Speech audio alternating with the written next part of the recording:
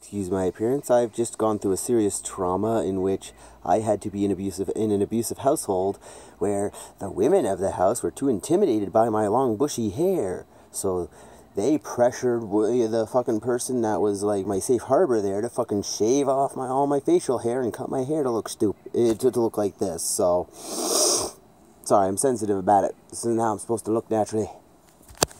But if you know anything about string theory, quantum mechanics, quantum entanglement, quantum teleportation, the many worlds theory, any of that shit, quantum computing, all of it is relevant to this. My philosophy on life. This is how I believe reality to actually be.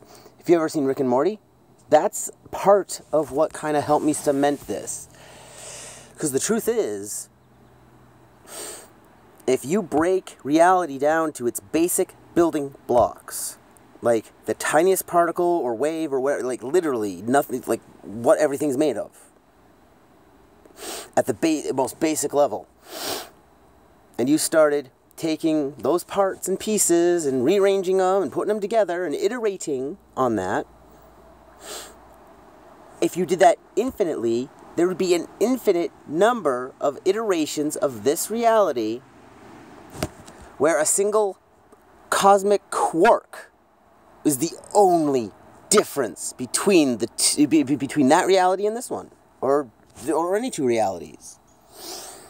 But the other truth about that is that we all exist within a quantum tesseract of a reality.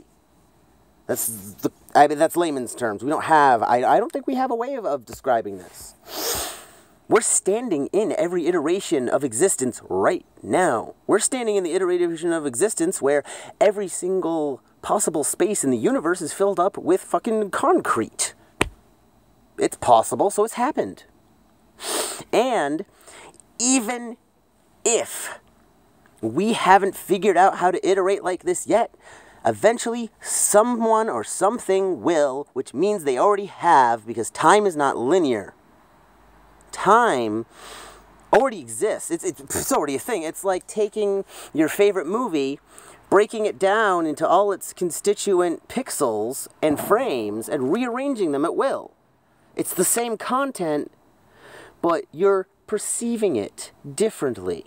You're perceiving it actually more like how it is, because really, all that file is just a whole bunch of data and ones and zeros to be manipulated as you please. You don't have to view it in a linear fashion. You don't have to view it the way it was intended to be viewed. That's the same way with reality and time. Time's already happened. Everything's already happened. Every single iteration of this reality already exists. And that brings some existential crises to me. Because I know if I drop dead right now, that's just one of an infinite number of iterations of my reality where I drop dead right now. I know there's an infinite number of iterations of my reality where I live on and become 1 billion years old because some magical wonder technology helps sustain my life. Hell, there's an infinite number of realities where I'm just like Rick, hopping through dimensions, with no care in the world because literally none of it matters. There's an infinite number of realities where I still have my wife, where we never devolved into a relationship that was objectively abusive to each other without intent. And I know that our quantum reality, the problem is no one really has free will except for the fact that this iteration of your reality is one where you exerted some of your free will just in this particular way. There's no such thing as ceasing to exist. I mean, everyone's immortal. The person who got gunned down yesterday, okay, well, what about the infinite number of, the infinite realities where that person didn't go out that day?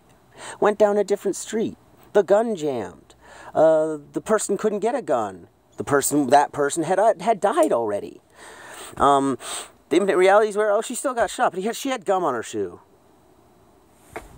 Or just a single cell in her brain was different. But nothing else was different in the entirety of this entire iteration of reality. And if we could perceive on a high enough level, we'd be able to see this. We'd be able to leverage it and literally just choose what we want to, which iteration we want to shift to. It's all about perception. If we could perceive it, we'd be able to, we'd be able to feel everything that we've ever felt in every single infinite reality all at once.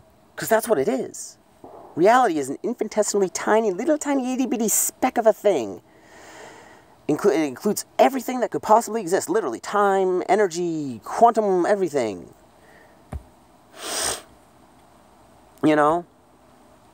So, when I say that, when Rick says nothing matters, when I say nothing matters, it's true, except for the fact that, okay, yes, there's an infinite number of you that this matters to.